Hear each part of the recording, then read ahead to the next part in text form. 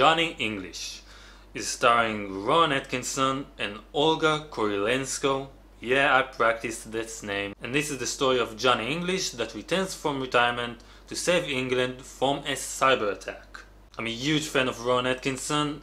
I came into this film with expectation of just fun, laugh, with no really Oscar-worthy performances or some really deep script that is gonna change my life. I just expected some really good time, really good laugh, and this is exactly what this film is.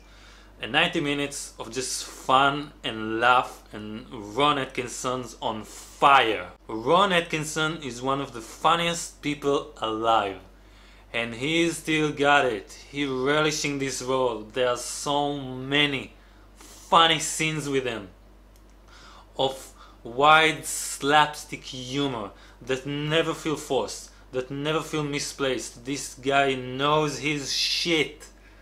He's so fucking funny in this movie. This film even has a very good action in it. Like, the action sequences are actually very well done. They well shot. It's a very good looking movie. This is kind of film that even people that never watched the first two films, they can go and see it and enjoy it nevertheless. Which is kind of a problem if you think about that, because I didn't feel like character really developed, or that they are aware of the previous two films. But is it really a problem though? Do you really expect this kind of filmmaking out of this movie?